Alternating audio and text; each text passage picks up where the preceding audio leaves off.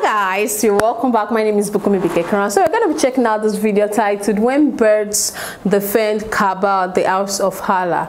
The story of Ababil birds and the elephant. So let's watch.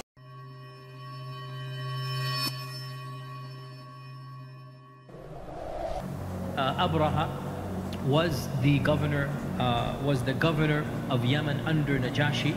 So Najashi, not the same Najashi as the one that the Prophet Sahaba emigrated to, but his father.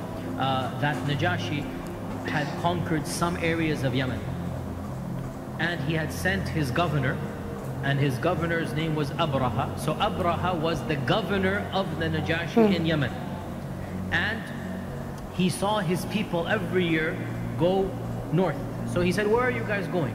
So they said, we have to go do Hajj. You have to go do Hajj. He said, what is there? He said, there's the house of Allah. So he said, I will build you a house that is far better than any of your houses, and you will come for Hajj under here. So he built a massive cathedral, because they were Christians, the likes of which he thought would become the biggest temple of Christianity in the entire Arabian Peninsula. And he then said, all of you have to come over here rather than going to up north to the Kaaba. And he wanted people to flock there for many reasons, to worship there as well as for business purposes, and you need to deal with them if you want people to come here. And he became so angry, Abraha, that he said, as revenge, I will destroy this house, so people must come to my house. So he said, no problem. I have one elephant, a big elephant. We will take the elephant and we will walk through with our armies. And that is why he gathered together his army. And of course, because they were from Abyssinia, so they had elephants. Otherwise, elephants did not live in the Arabian Peninsula as natural beasts over there. But because he was from Africa, so he had a group of African elephants. And of course, the people of Africa had trained the elephants to be instruments of war. And this was when he marched to the Kaaba, and he went with his army of around, they say, some say 8 and some say 20 elephants. That says, the vast of narration say there was just one main big elephant. The rest were normal camels and so on. And there are some historians who say, no, it was a whole army of many elephants. But the Quran speaks of one elephant, al-fil, meaning one elephant. So the people of the elephant, big, huge elephant, and there were armies that came with. It is also said that he hired a Arab guide to take him to the Kaaba. And they started marching towards Makkah al-Mukarramah. When they were outside somewhere near Ta'if, they sent a messenger to say, go and look for the Sayyid, the leader of these people, and tell them, we don't want to fight. We are coming, destroy the house, and we're going back. So Abdul Muttalib was the leader. He was told, this is what the man is coming for.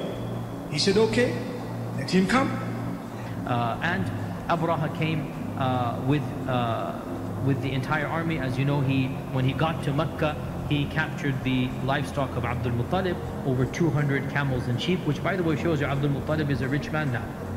Times have changed for the Quraysh, mashallah, money is flowing in. And in the process, the army came in and usurped more than 200 camel of Quraysh. And Abdul Muttalib told one of these men, look, you can come and destroy the house, no problem. But our camels, we want them back.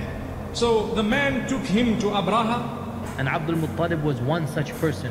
Very handsome, very strong, very tall. He looked like a leader. So much so it is said when he entered into the tent that Abraha was in awe of this man. So tall and handsome, he actually stood up from his chair. That he said to he said to Abdul Muttalib, I have no problem with you.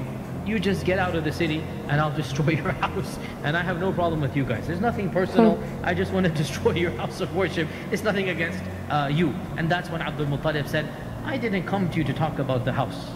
I didn't come to you to talk about the Kaaba. I came to you to talk about my camels.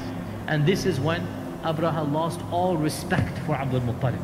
And he said, I have come to destroy your holy house, and you're coming to talk to me about your camels.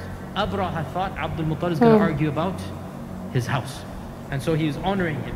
Then when he said, I want my camels, he said, I lost all respect for you. That's when Abdul Muttalib gives the one-liner punch, the upper right cut, and he says that it's not my business. The house has a lord who will protect it, and the camels have a lord, and it's my job to protect the camels, right? So because of this one-liner, Abraha gave the camels back, and that was when the Quraysh left the city after making lots of dua. Abdul Muttalib is pleading in front of the Kaaba, oh Allah, we cannot fight this army, they're too strong for us, they have these elephants, they have these 1,000 men, whatever, you take care of it. And they then left to the mountains. And these people started proceeding towards the Kaaba. The elephant refused to go further. It stopped. Amazing. It stopped. And they began to beat it, it refused, it didn't go further. When they turned it around and beat it, it went running. When they stopped it and turned it back around, it stopped again.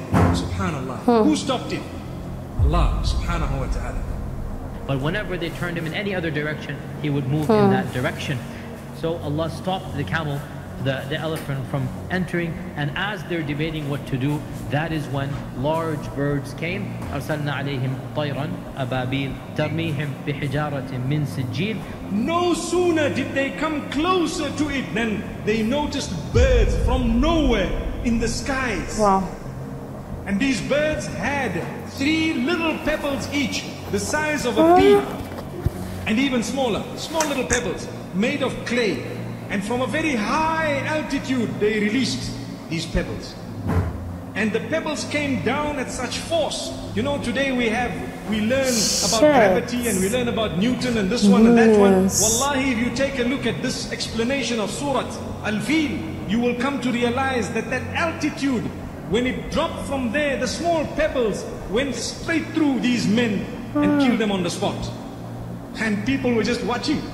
Allahu Akbar. Didn't Abdul Muttalib say that house has a Lord who will protect it? To this day, you need to remember, the Kaaba is protected by Allah subhanahu wa ta'ala.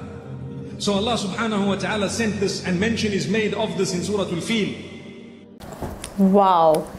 That's to show you the mighty hand of God. Like, when God doesn't give you the guide to do something and you disobey Him, and you're trying to use your human wisdom to do things that are not accepted from God, this is what God does. Look at how God released millions of birds just to defend, you know, his house. Yes, the house, the Kaaba, the house of Allah. That was really mind-blowing. You know, at first Abraham went to meet the man. Okay, let these people go. The man was adamant. He was like, no, you cannot, I will not allow you. And it was like they wanted to go, they were about to go and attack the Kaaba, and the elephant stopped moving. That's to show you that what God cannot do does not exist. Like the elephant that was obeying them, moving to the direction they wanted to go to, all of a sudden, became so stubborn, and they beat the elephant did not move.